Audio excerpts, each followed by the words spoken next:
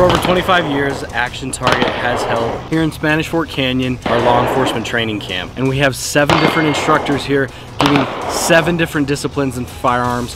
The instructors we bring out and the variety of courses that we offer is unmatched. So my name is Brandon Wright. I'm a regional law enforcement manager with Smith & Wesson currently. I started law enforcement in 1998, DoD Firearms Tactics Instructor, and I shoot professionally for Team Smith & Wesson. Again, I'm only measuring the time it takes to react and get out of the holster. Stand by. .74. That was an A-zone hit too. So the class I'm teaching at LETC for 2018 is an advanced pistol clinic. We focus on sight pictures, acceptable sight pictures, and trigger pulls. They can apply them to anything: shooting behind cover, shooting around cars, shooting in through windshields, room entry, any type of situation that an officer would be faced with, these skills would be utilized. Hi, my name is Kyle Schmidt. I'm a full-time firearms instructor for the Tempe Police Department out in Arizona. I also, as a hobby, am a competitive shooter. I try to shoot multiple shooting sport disciplines, then I try to take what I get from those different shooting disciplines and apply them to the law enforcement training, either here or at my home agency in Arizona. So 1, high on the slide, 2, touch the trigger, 3, take the slack out. 4, I'm adding pressure till the gun fires, bang, the gun fires. 5, 6, I'm gonna reset the trigger and take the slack back out.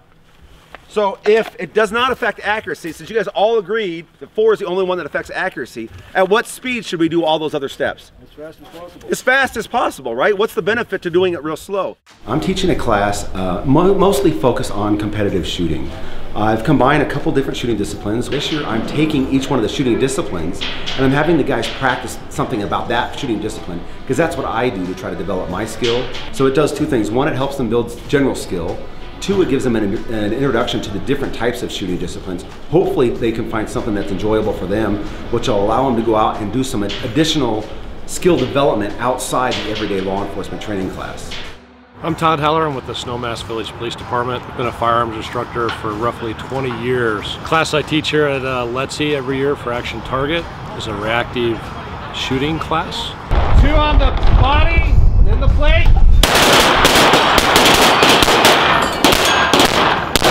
We talk about what our average response time is to a certain stimulus and performing inside of that short time frame, which it's about a 1/4 of a second. So everything that we do is based upon those 1/4 second increments and what we can do inside of that time frame, with our largest target exposure being about 3 seconds.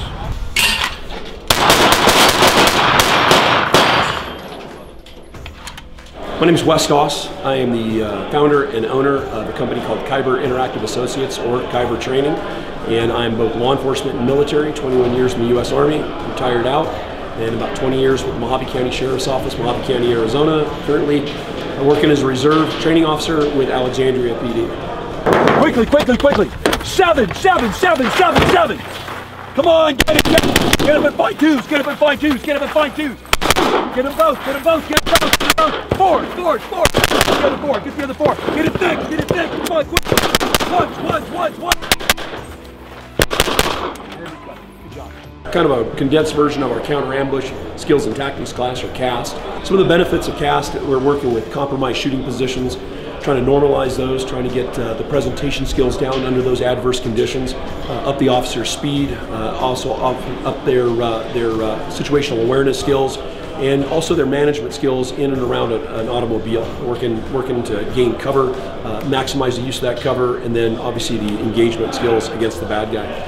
Rick Crawley here. I spent some time in the Marine Corps as a Scout Sniper team leader. Transitioning out, I transitioned right into law enforcement. From law enforcement, started my own company, Achilles Heel Tactical. So for ballistic protection on this vehicle, I want a low center of gravity. I want to come up.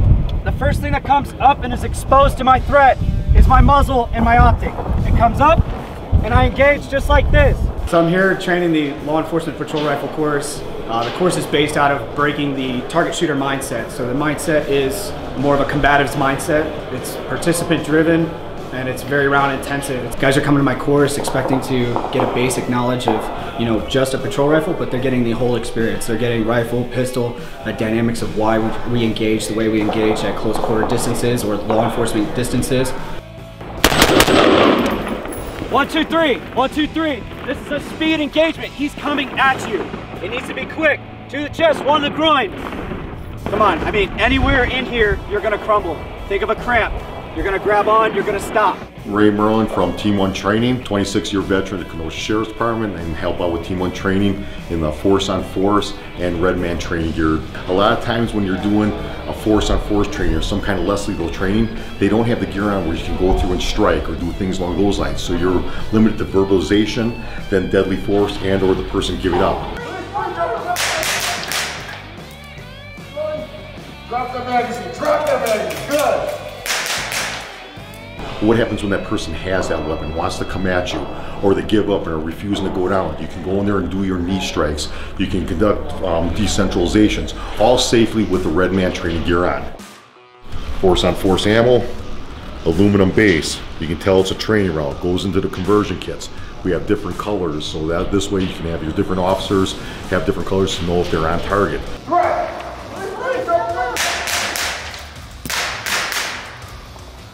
I'm Steve Horseman, and I'm a retired police officer from Tempe, Arizona Police Department, where I did 27 years. The class I'm doing this year is Patrol Rifle Beyond the Basic. What we were trying to do is give the officers confidence to hit targets beyond just the close in 50 yards and in distance. So some of the things that we taught in there was I'm showing them how far the bullets will go and what the bullets do when they leave the barrel, for example. We do a little bit of information on ballistics. About 600 foot-pounds of energy out of a 7-inch barrel.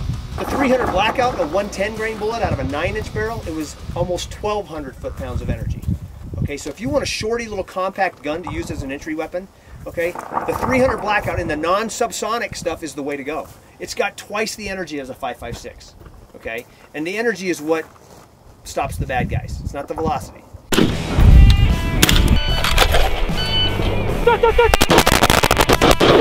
Get it! So this is my 4th year attending LETC, and I look forward to coming back each and every year. Why is that? It's a challenging training, not only individually as a shooter, but also challenging as an instructor, and gives me a lot of classes, a lot of drills to be able to take back to my agency. The value that you can get here is, I think, it's really worth it. I brought 11 South Korean professionals, including Special Forces and SWAT. LETC is, I think this is one of the best courses that you can actually do. You can even do something that you never done it before. We feel really welcome here, and we would like to come back here next year.